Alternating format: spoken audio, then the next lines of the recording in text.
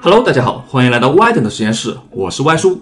今天给蜈蚣投喂蟑螂的时候，打开饲养盒的盖子，发现了一坨黄色的奇怪东西。难道是蜈蚣产卵了？应该没错了，就是蜈蚣产的卵。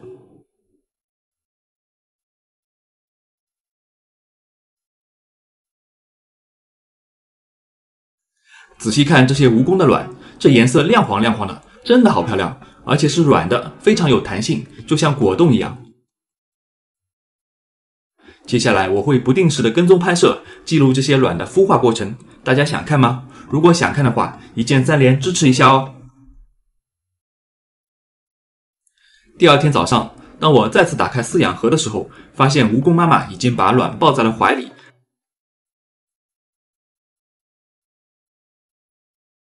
抱得好紧，怎么都不肯松开。旁边这条是蜈蚣爸爸吗？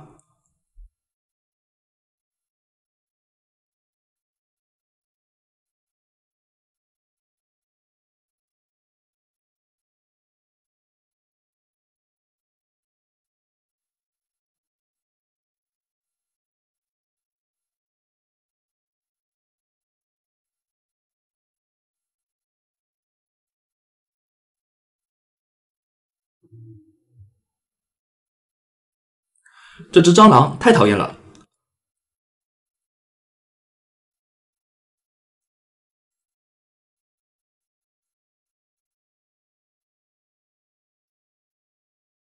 蜈蚣虽然是一种非常凶猛的多足纲肉食性动物，但俗话说虎毒不食子，再凶猛的动物都会努力保护好自己的孩子，这就是母性的伟大。当然父亲也不差。本节目由歪点的实验室的蟑螂药店独家赞助播出。Hello， 大家好，欢迎来到歪点的实验室。大家知道白蚁会破坏木头，是一种害虫，但随着城市化的发展，如今房子中木头的比例越来越少，所以白蚁也变得很少见了。那么你见过白蚁吗？你真的了解白蚁吗？白蚁真的就是白色的蚂蚁吗？最近去山上野采，正好碰到一群白蚁昏飞，就顺手抓了几只，拿回去研究研究，顺便回答上面3个问题。看，抓下来没几分钟，就有几只白蚁咬断了自己的翅膀。接下来我会把白蚁放到显微镜下面，给大家看看它们到底长什么样。现在我已经把白蚁放到了显微镜下面，现在可以清晰的看到白蚁的外观，好像一点都不像蚂蚁，身体是黄褐色的，长有很多绒毛，触角很短，腿也很短，看着似乎有点像蜜蜂。再来看，蚂蚁是这个样子的，触角的第一节很长，眼睛很小，腿也很修长，腰很细。白蚁跟蚂蚁完全就是2个样子，这样看来，白蚁应该并不属于蚁科。进一步放大，可以看到它的残翅切口非常平整，应该不是咬断的，可能这地方本来就有一个褶皱，在必要的时候一折就断了。接下来我们把白蚁翻过来，可以看到白蚁的嘴巴也跟蚂蚁不一样，这嘴巴是不是有点似曾相识啊？没错，长得跟蟑螂一样，这肚子也跟真正的蚂蚁完全不同。那么白蚁到底是不是蚂蚁呢？很显然不是，蚂蚁被划分到膜翅目下的蚁科，而白蚁在生物学上的分类比较乱。起初白蚁被划分到一个单独的目，等翅目，随后在2018年白蚁被划分到匪廉目，也就是说白蚁是一种蟑螂，难怪嘴巴这么像呢。最近又有消息说匪廉目和螳螂目又合并成了网翅目，太乱了。最后我们再来看看白蚁的断翅，可以看到白蚁翅膀会反射七彩的金属光泽，翅膀半透明，非常薄，翅脉非常简单，应该属于一种非常原始的翅膀。进一步放大，可以看到翅膀上有很多小坑，彩色的金属光泽更加明显了，翅膀边缘还长了一些黄色的毛。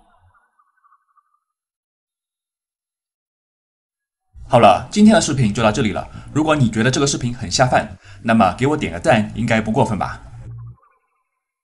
本视频由歪点子实验室的淘宝店独家赞助播出。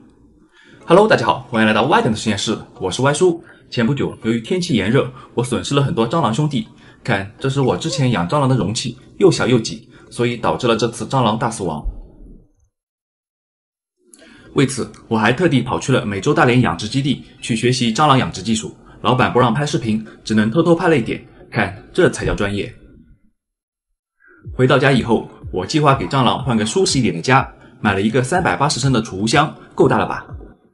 在里面铺了一层纸，防止蟑螂打滑，然后把蛋托全部固定在箱子里，这样在搬动箱子或清理食物残渣和排泄物时，蛋托就不会互相碰撞，避免弄伤到蟑螂。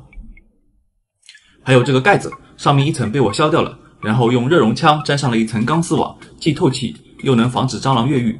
这个蟑螂新家看着不起眼，但总的工程量还是挺大的，光修改这个盖子就花了3个小时。来看看，里面全是蟑螂，大大小小估计有300-400只吧。小强住进了豪华别墅，这回宽敞了吧？再热死就不能怪我了。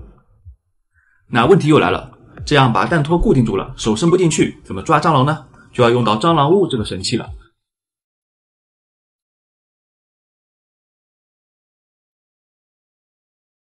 撒上一点诱饵，看看能抓多少。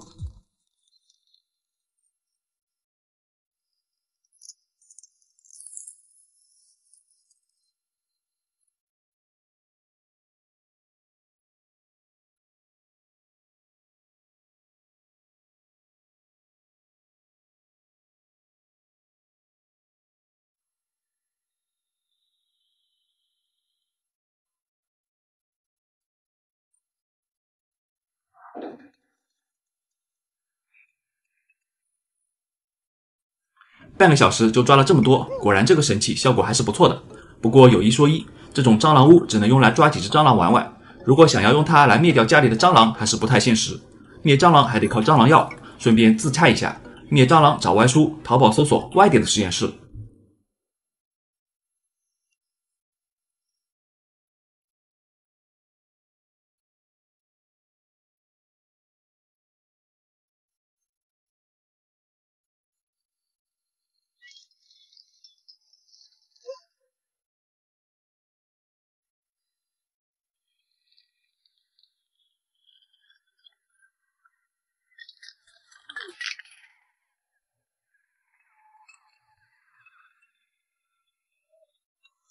最后，万能的余粮又出场了，接下来给蟑螂喂点食物，犒劳犒劳它们。